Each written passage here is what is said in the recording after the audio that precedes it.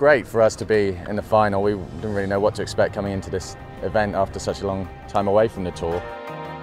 I think we're sailing Francesco Bruni and his team, who looks like they haven't lost a match all week. So we're expecting a very tough battle there. With a clear mind, not expecting anything in particular. Whatever comes, we are happy.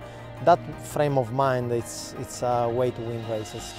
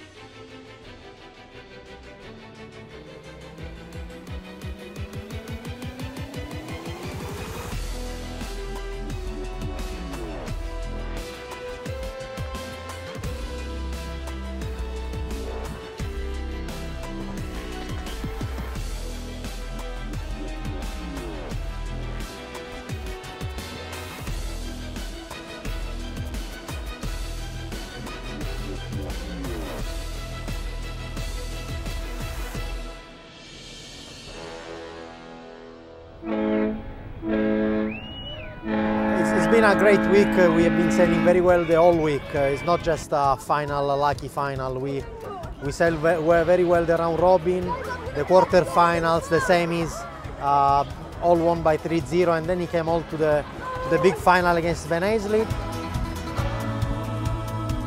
It was a great return to the World Tour. I'm so happy. I was not expecting to go so well.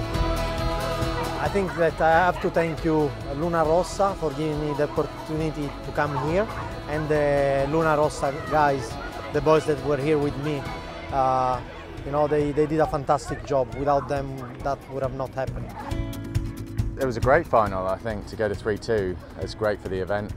Francesco and his boys sailed really, really well, and we had to fight very hard to get ourselves back into the game and take it to the final race.